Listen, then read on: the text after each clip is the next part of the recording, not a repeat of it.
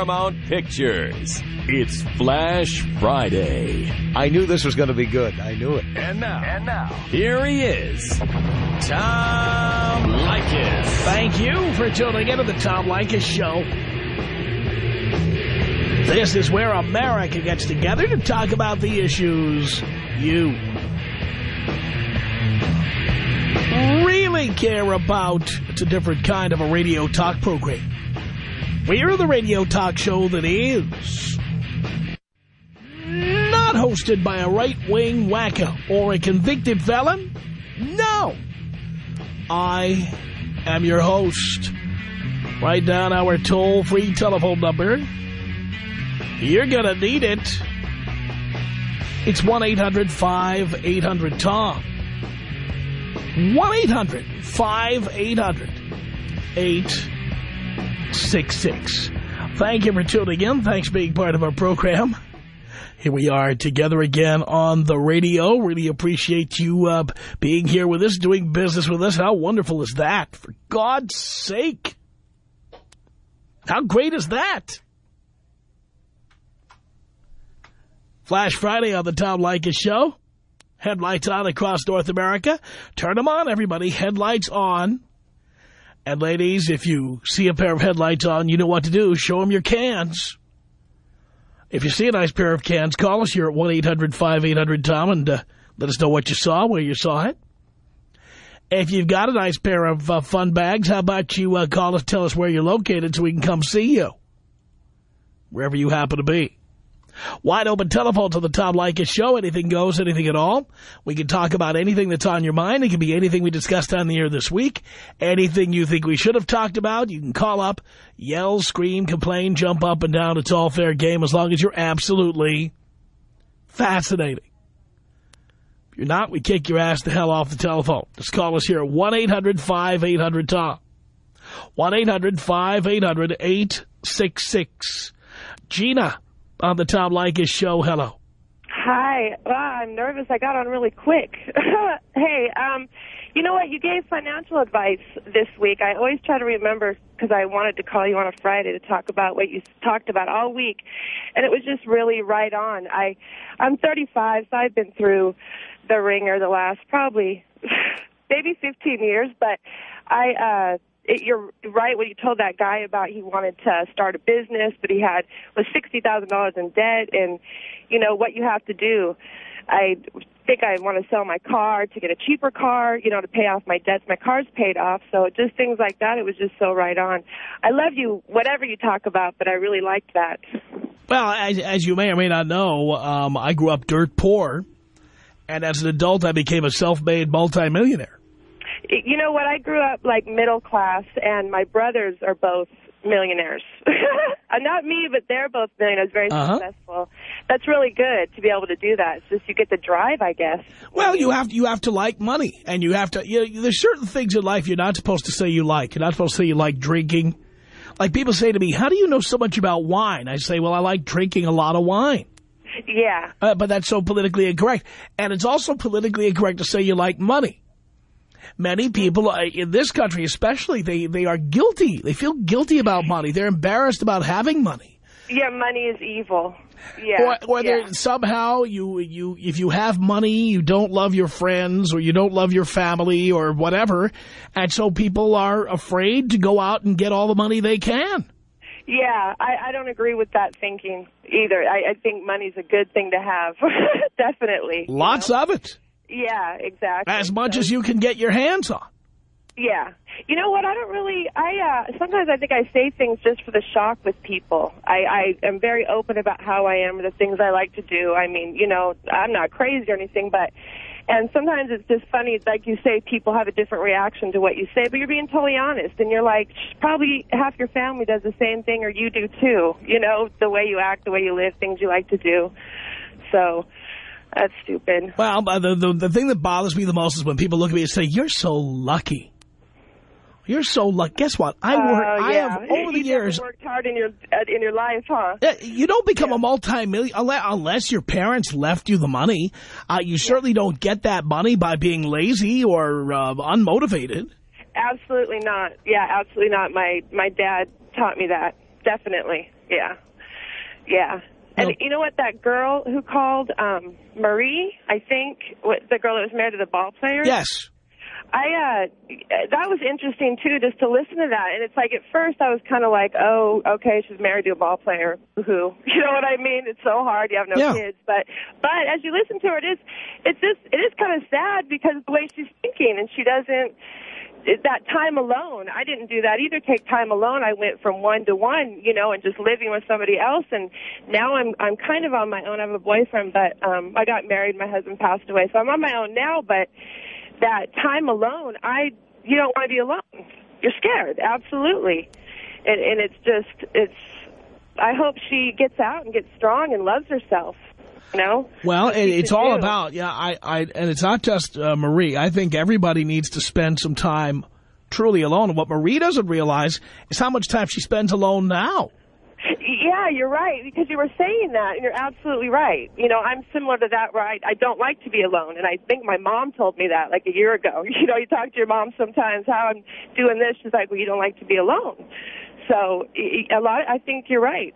You know, a lot of my girlfriends, when I talk to them about their problems, and it's over a guy that they're just having a lot of trouble with, they don't see eye to eye. And another thing you say that I love is you have to think the same on every level. And how you say certain things are just a deal breaker in certain relationships. I did that. My boyfriend plays Xbox, and they have an Xbox online, but I'm even more drastic than you, I think. And I try not to be all crazy and trip out off too many things, but I go, if you go online and start talking to people on that game, I can't be with you. You know what I mean? I don't have the MySpace, I don't chat, I don't do any of that, and I don't want to be with someone because I've seen the results of it from some of my friends. Yeah. You know, and it's like, stop being blind to, I communicate with this. And you say 86 friends. You know what I mean? Yeah, nobody has 86 friends. Yeah. Much less 800 friends like some people on MySpace claim, you know? Exactly. So, well, if I was single, I'd ask you out on a date, but I'm not. So, see that? Maybe when I get single, I'll call you back. Well, you know how SoCal works, Gina. You'll be back in the barrel again one day. One day, eventually. By the way, can I tell you about an outrageous phone call I got? Yeah. This is absolutely true, and it just happened, okay? I got a phone call, and I am not making this up. I got a call. First of all, I got a voicemail, and it was one of these that sounded like an urgent phone call. Hello, I need to talk to you right away. Here's my number, 714. She gives me the number. Yeah. So I'm like, oh, did I knock somebody up? What is this? What is this about? So I immediately return the call, and it is a woman I have not seen in almost 6 years. In fact, I'd forgotten that she had existed. All right, now keep in mind, she called me back then, and we went out, and I had told her point blank. I said to her, like I say on the air, because I'm very upfront, I said, I have no interest in a relationship. I'm told my whole interest is in just having some casual fun. That's it. And casual fun, let's define casual fun. That doesn't mean going out and drinking chai tea over there at Starbucks. Casual fun means, you know, we have kind of a physical relationship, kind of a friends with benefits thing. That's what I'm into right now. If you're not into that, that's fine, but that's all I want. And she's, oh, yes, absolutely, that's great. So literally, this is now 6 years ago, she comes to my home. Well, she meets me out. We have a few drinks. She comes to my home, and I'm like, all right, I'm ready to put the puck in the net here, right? You're waiting to do what? Put the puck in the net, you know what I'm saying? Yes. Sorry, I just didn't hear. Go ahead. Yes, I'm ready to do a little slam dunk here. Okay, so she leaves me for a minute, comes back, says, I can't do this tonight. You know, I have, my thing. I got my thing. Yeah. I said, why did you call me? Why did you call me? Why are you here? Exactly. Yeah. Why are you here? Yeah. No, we could get together again next week. No, don't bother. And that's what I told her, and she left. And she was totally befuddled by this. Yeah. And by the way, this all came rushing back to me when I talked to her on the phone. So this was like a guy. I hear about guys doing this all the time, but I've never had it done to me. Yeah. She's like, well, I thought we could try it again. This is 6 years later. Yeah, that's crazy. Like I've been sitting here twiddling my thumbs waiting for the phone to ring. Are you kidding me? Yeah, I could have been with someone that I really want to spend time with lately, instead of wasting tonight on you. But And I think no matter what, and I swear I've had to train myself to think more rational than a woman does. You know, I have to train myself to do it because no matter what I've seen from my friends and experienced that even when you tell that, and by you telling a woman that, you're actually giving her the most respect. People that say if you don't respect women, no, she took this. I told her, we're going to leave things the way they are. That's it. Yeah. And she was like, oh, come on. Don't you want to find out what it's like? Don't you want to find out? Aren't you curious? Aren't I curious? Yeah. Back before 9/11, I was curious, okay? But a little time has passed now. Yeah. I mean, that is how long it's been. It was before 9/11 that I saw this woman. That's crazy. And now, out of the blue. Out of the blue. And, like, how do you know I'm not A, married, B, in a relationship, C, banging 12 other people who live a little closer than the 714 area code? How do you know? Yeah. Why in the world would I want to press the rewind button on my life and go back to somebody who did that? Go out, have a couple of drinks, come to my house, eat up an entire evening of my life. I'll never get back. They go, I just don't feel good about this. Yeah, exactly. Are you kidding me? Well, because you set the rules in the beginning, but they don't want to follow the rules or play by the rules. Well, they you think know what I mean? And then 6 years later, it's like, that's kind of crazy, though. You wonder... You know, these are the women who think they've got the magic vagina. You know, like the rules don't apply to them. Like they are just so miraculous. Yeah, exactly. And it's like, you got to be kidding me. Your chance was in 2001. You passed on it. That's it. By you doing that, they love you more. You know that, Tom. Oh, I'm sure the phone's going to ring again. I'm sure that phone's going to ring again. But I was blown away. I said, absolutely not. Yeah. Absolutely no. Yeah. No. I think it's nice because you have options, too. I mean, everybody has Well, that's the thing. You see, we all have options, but most people, men and women, act desperate. Women act desperate for relationships and marriage. Men act desperate to get laid, and everybody just jumps in, and they don't bother to have a little self-respect. And by the way, it goes such a long way. When you don't have that stink of death on you, you get so much more action. Yeah.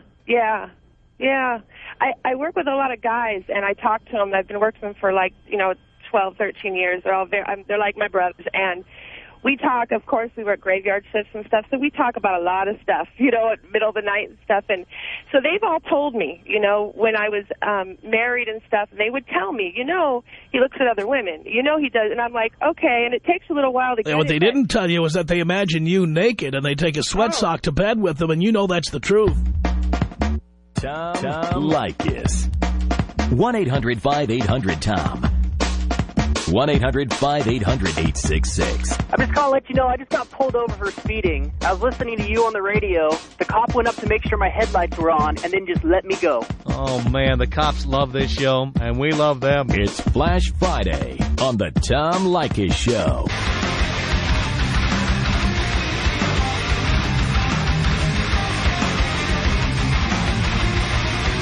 The Tom Leykis Show. At 1-800-5800-TOM. That's our telephone number. Flash Friday. Wide open telephones. Richard, hello. Hey, what's up, Tom? The ratings, my paycheck, the usual. Yeah, well, I'm a guy who's poor, and I'm wondering if all the advice you give is just for rich guys. Actually, many of the people who call for advice are not rich at all. If they were rich, they wouldn't need advice. Well, I only get SSI, and I've never gotten more ass than a toilet seat. Well, getting SSI is certainly not the surest way, and you certainly wouldn't want a potential night in the sack to be screwed up by the person knowing you're getting SSI. Well, it gets me depressed not getting any at all, Well, you have to at least give the appearance of having potential, drive and ambition, and saying you get SSI, whether it's fair or not, doesn't indicate that. It indicates you sit home and wait for the check to come. That's what I basically do. I don't even get 4 figures. Well, women are... You get 7. I've been listening to you for about 7 or 8 years now. Uh-huh. Yeah, and are you completely incapable of working? Yes, I am completely incapable of working. Why is that? What is your disability? Mental illness, depression. Right. That does make things difficult. But let's be honest. Why would a woman who is normal, who is healthy, who is attractive and desirable, want to settle for being with someone who gets depressed all the time? They're all mean. I'm sure they I'll are. let you in on something that probably no caller has ever told you. If I can say the V word. The Z word? The V word. I'm still a virgin. And You're a virgin. And I'm 37. Well, in that case, you have to, clearly there are certain women that are available to you, but they're not the most desirable or attractive ones out there. So I have to settle for the fat ones? See, I'm not attracted to the fat ones. I understand that. I've heard you say plenty times on your show before that fat women are for poor guys. And you are a poor guy. So that's all I can get is a fat one? Put it this one way. that's much older on top of that? Somebody that's old enough to be my mother? It's going to be somebody. It's going to be somebody with some kind of defect. Yes. Because I'm not trying to be mean to you, Richard. I have people in my family who are bipolar and who have been on medication, and I'm very familiar with that problem. In fact, I was married to somebody who had that problem, and so I'm very familiar with it. One of your wives was like that? Yes. Because I know you've been married 4 times. One of them was like that. And she refused to seek any treatment of any kind. I wanted to ask you something. If I was to get with somebody or something and I had sex with her and we had a baby, I don't think they could make me pay her anything because my check's a government check. I don't think they could garnish that, could they? I'm not an attorney, Richard. if that was to ever happen. I'm not an attorney. But we haven't even gotten to that point yet, Richard. You're 37. You haven't gotten laid yet. Yeah. I mean, most people half my age have already gotten laid. That's true. But there are women who will. They're just not the most desirable women out there. Seems like that's what I'm looking for is somebody that, well, at least somebody that's desirable to me. Yes, but, I go through Craigslist all the time. I look at the ridiculous personal ads on there. And I see these 180-pound whales on there, these chicks who, they're looking for guys who are... A 180-pound woman wouldn't be with me. The only one would be me. They'd have to weigh like 300 or more, it seems. Well, I don't know how high you would have to go. But what I can tell you is that, there's a little problem here where... let's face it, what are you bringing to the table? Well, all I can bring is my kindness. I've always wanted, I know I'm not taking your advice on this, but I've always wanted a relationship and a family with somebody. I totally understand that. You understand, though, that the problems that your disability would bring to children. I mean, you know how hard it is to live around that? I was married to somebody, and I told her, you have to get help or I'm going. Oh. Are you on medication? Yeah. What does that do to your sexual performance? It makes me want it more. Really? Because many women who I've met who are bipolar have told me they can't have an orgasm. Oh, well, it makes me want it more. Mm-hmm. I live here with other people. I hope the background noise ain't. Well, it kind of paints the whole picture for us, Richard. Yeah. Honestly, I feel for you because there are people in my own family who have gone through what you're going through, and it never goes away. Yeah. And if you forget to take your medication or you happen to run out of it at an inconvenient moment, it can be really lousy for you. I'm well aware of all of that. It seems like medication does nothing but does worse for me. And sometimes I just take myself off the crap. And then what happens? Then I'm not quite as bad, but I just got out of a drug study, too. Paid me $1,000. One of those ones that advertises on the radio? Yeah, I was in one of them. Uh-huh. How'd that go? Well, they put me on that medication, and it really made me want sex even more, but I got paid. I mean, if I'm going to get money, I don't care. That's how I look at it. Oh, they're doing all kinds of clinical trials. They advertise them on the radio all the time. Yeah. You can just keep going in for the trials. So how is it possible for me to get anyone? Is what I'm wondering, at least that catches my eye. Well, again... to me, 180 pounds, I've seen some women that are kind of big, don't look bad to me. Well, maybe those are the ones you should be approaching. Not real big. I had this one date I met, she weighed like 300 pounds. I couldn't even look at her. Where do you meet? Where do you meet these women? Online? Have you ever heard of a date line called Lava Life? I have. I get on there quite often. Uh-huh. Yeah. Well, you could certainly try Craigslist. And I wonder why they charge men, but they don't charge women for these lines. Because there's so many more men than women online. But why don't they charge the women, too? Because women like to leave you... Because women are the cheapest creatures on earth, and if they start charging women, you won't hear a whole lot of women on there. Oh. Yeah, and I mean, they, so I wouldn't hear nobody practically if they charged women? Yeah, that's exactly what would happen. Richard, I feel your pain. I understand where you're coming from. The way this works, though, is you at least have to give the appearance of bringing something to the party in order to get women who are that attractive. Hey, I thank you for the call. Good luck to you. Dan on the Tom Leykis show. Hello. Hey, Tom. What up? Not much. I just got flashed. Where? Tell me about it. It was awesome, man. This chicken in the passenger seat of a Volkswagen bus, old school bus.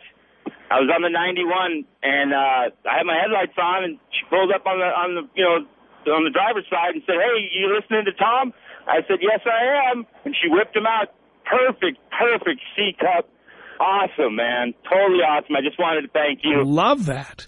Yes, it was so beautiful. Now, Dan, let me ask you a question. If you were listening to Jack FM, would you be getting bare breasts in the afternoon? No, I surely wouldn't.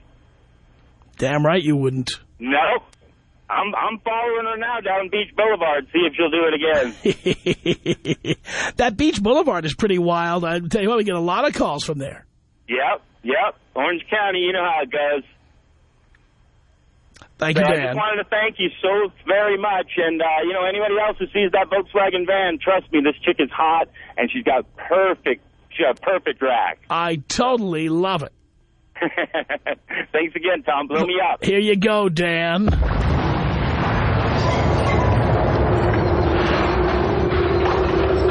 One 1-800-5800-TOM is our telephone number. Let's say hello here to Jacob on the Tom Leykis show. Hello, Jacob. Hey, Tom. How's it hanging? Hanging right now. That's fantastic. Hey, a couple times on your show you mentioned you opened up your own small business. I just wondering what that is. What you got going on? I own a business that is, I'm a theatrical producer, and I produced a show you may have heard about called Boys Night Out. Oh, yes. Well, when are you going to come back with that? Actually, I'm working on that for this fall, and I'm hoping we get that done. Oh, that sounds wonderful. And also another question, why don't you get yourself like a nice Ferrari for a weekend car or something like that? Just curious if you have one or... I don't, because I don't drive very much. I literally am 4.3 miles from work. Well, that's always good then. I mean, I have a 2.5-year-old Leykis. It's got 16,000 miles on it. Oh, geez. I guess you don't drive very much then, do you? No, I don't. All right, well, thanks a lot, Tom. Take me out Lacey Peterson style. Oh, that would be tasteless now, wouldn't it?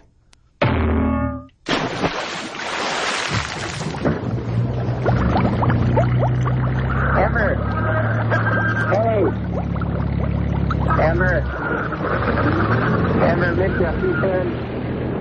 1-800-5800-TOM. That's our telephone number.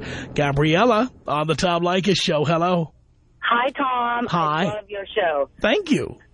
I'm calling in reference to the Marie phone call the other day in the week, and I have a similar story. I have a best friend that actually was an assistant to a professional ball player, and she would travel with them everywhere, and eventually she started dating an actual baseball player. She knew that he had a family in Florida. He had 3 children. He flew her out everywhere, you name it. Everywhere he played, she was there. When she couldn't go, there would be a package waiting for her at her front door. And every time I'd meet up with her, I'd go, "So what kind of purse did he get you today?" because that's what he would buy her. He would buy her Louis Vuitton purses, just like Marie mentioned in her conversation, diamonds. I mean, and I would ask her, doesn't that bother you that he has a family in Florida? She was like, no, it's fine with me. I still see him. I mean, it makes me a little sad that I can't see him all the time, but I knew from the get-go what I was getting involved in. And so I mentioned to her the other day that I was listening to your show, and I was listening to Marie's story. And she said to me, she goes, yeah, she was right on. She goes, it goes on all the time, and it's pretty pathetic. She goes, that's why the wives that do travel with all the league players is because they already know what they're up to. So they travel all the time with them. And it's always the guys that you least expect it. You think it's going to be like the A-Rod or the Derek Jeters of the world, but really it's the guy that you never knew it was him. Well, of course, we did see the pictures of A-Rod, what he's been up to. You've seen that, right? Yeah, I did. And I said that to her, I'm like, so what's the deal with the blonde? And she's like, that's been going on for so long, Gabriella. She's like, people just have now come to light of it. She's like, but it happens all the time. She's like, so it's really sad. So I just wanted to call you and let you know, that I felt really bad for Marie when she was saying it. I kind of understood where she was coming from. And just like all the other listeners that listened to that conversation, I really hope that Marie gets out of that relationship and loves herself most importantly and pursues a more positive and healthy relationship. I hope so. And I just love your show, so keep up the good work. Gabriella, thank you for the call. Tom Leykis. 1-800-5800-TOM. I need my balls reattached, Tom. The Tom Leykis Show.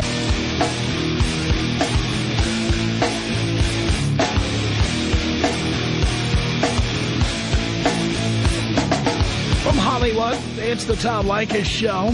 Flash Friday. Wide open telephones. 1-800-5800-TOM is our telephone number. This is Brandon on the Tom Leykis Show. Hello. Hi, what's up, Tom? Not much. Well, I know you're a self-made millionaire. I wanted to ask your advice on buying a house. All right. I'm 21 years old, not married, I don't want any kids, my credit is fair.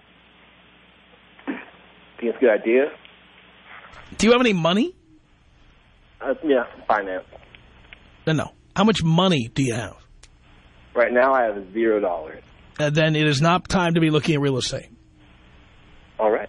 Because when you buy real estate, you need to put at least 10% down. And I would prefer 20% so you could avoid PMI, private mortgage insurance. Okay. I mean, it's that simple. You're going to buy a house without putting any money down? What is this, Carlton Sheets infomercial? I mean, in the real world, we put money down on the house. Well, Pinal County out here in Arizona has this bond program. They put 10% down for a first-time home buyer on a new home. Okay, but you should match that. Yeah. And the reason you should match it, among others, is to keep your payments as low as possible. Mm-hmm. Don't you want to have some equity in the home? I do want to have some equity. But you don't have any money. By the way, owning a house is expensive. Mm-hmm. Ever lived in an apartment on your own? Or yeah. Ever owned property? Ever have the toilet stop up? Ever have a pipe leak? No, I haven't. So you've never had a maintenance issue. Everything has always worked perfectly. For the most part, yeah. Well, let me tell you, when you buy a house, things break. Light switches break, plumbing breaks down, air conditioning stops working, especially in Arizona. Mm. And you know who has to pay to fix it? You. Okay. You ever think about that? Not really. Time to start thinking about it, son. You want to own real estate, you have to be prepared to maintain it. By the way, on top of that, have you ever tried to figure out how much insurance would cost on a house? No. You must have it. How about property taxes? Yeah, I thought about that. How much do you think property taxes would be? I have no idea. Well, you see, you're not in any way ready to buy real estate, are you? I just started looking. I was going to... Stop looking and start learning. Okay. Before you look at property, You start looking at how much it costs to maintain a house, how much the taxes are, how much the insurance is. If you can't afford to pay taxes and insurance, you can't afford a house. If you can't afford to fix by the way, in Arizona, I owned a house in Arizona. Trust me when I tell you. When that sun is beating down 105, 110 degrees all summer long, your roof goes. Every couple of years it goes. New roof's like $5,000. Do you have $5,000? I sure don't. No, you don't. Did your parents own a house? No, they don't. Well, my dad does. Yeah? He's in Kansas. All right, well, maybe you ought to ask him some questions about this. Maybe I should. Well, so I called you. I know you got some pretty good advice. Right, well, here's what I'm telling you. Owning a house is expensive, and you don't have any money. True. If you don't have money, you can't afford to own and maintain a house. Well, I make around $30,000 a year. That's nothing. I know. By the way, what college did you attend? Sure didn't go to college. Oh, big mistake there, son. Yeah? Maybe you ought to be investing your money in going back and finishing college. Well, I agree. I would like to go back to school. I'm just not sure what I would like to do yet. Son, you're 21 years old. It's time to make some decisions. You got to stop smoking weed and hanging out with your girlfriends and whatever. And you got to start figuring out what you want to be when you grow up.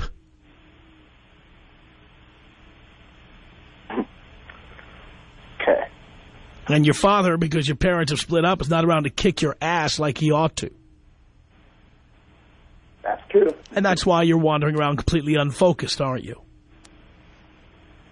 Yeah. Right. I imagine. Right. And I'm right? You smoke weed, you booze it up, you got girls. You're too busy to be going to school, right? I'm not too busy. I'm just pretty lazy. Lazy. Wonderful. Lazy people do not own houses. Lazy people live in apartments and pay rent to the landlord, who is ambitious. Yeah, and that's what I don't like doing. Well, yeah, well, but the thing is, before you buy a home, you have to fundamentally change the way you think.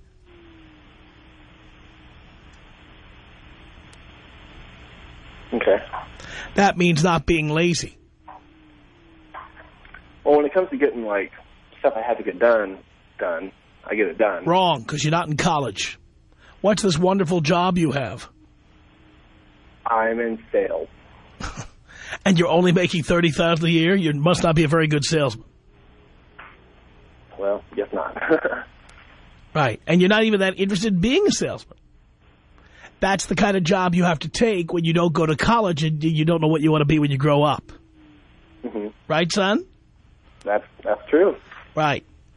So don't you think it would be worth spending some time figuring out who you are as a person and what you actually want to do? I totally do. Well, then it's time to start doing it.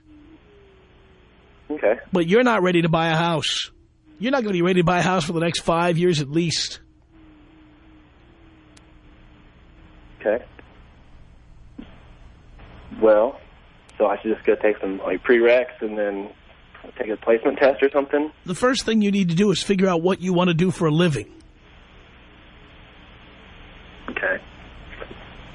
And if that means you have to drop, $150 and go up to like Jerome or Cottonwood for the weekend or Sedona and put yourself in a hotel room by yourself with a yellow legal pad and start writing down the pluses and minuses of doing various jobs, then that's what you have to do. Okay. And then when you figure out what you want to be when you grow up, then you have to figure out what school you're going to go to get the skills you need to succeed.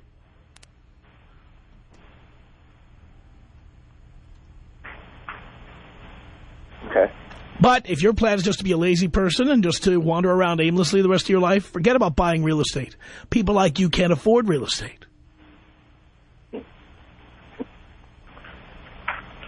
Well, I'm glad I called you.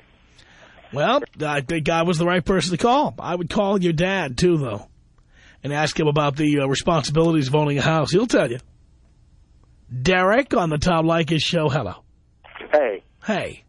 I was actually calling in regards to the mead guy yesterday. He says ambition's all you need to succeed.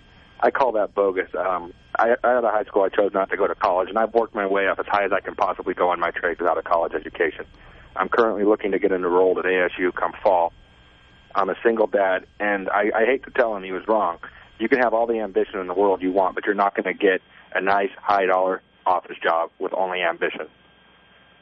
Yeah, well, but the thing is, a lot of people talk about ambition, but they're not really ambitious, because saying I have ambition is not the same as putting your nose to the grindstone and working.